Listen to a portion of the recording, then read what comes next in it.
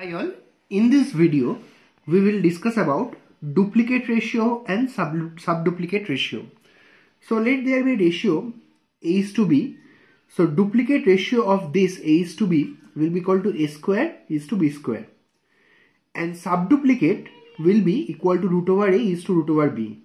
That means whenever we have to calculate duplicate ratio, we will square those, and whenever we have to find subduplicate, we have to square root all those. Now let's discuss this with one example. Calculate duplicate and subduplicate ratio of 4:9.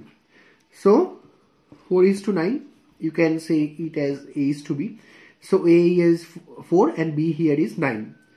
So duplicate ratio will be equal to A square by B square. That means 4 square by 9 square, 16 by 81. So the ratio will be 16:81.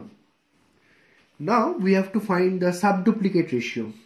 So in case of subduplicate ratio, we have to square root. So it will be root A by root B. That means root 4 by root 9, 2 by 3. So the subduplicate ratio will be 2:3. So this is how we can find duplicate and subduplicate ratio of a given ratio A is to B. That's it. Thank you.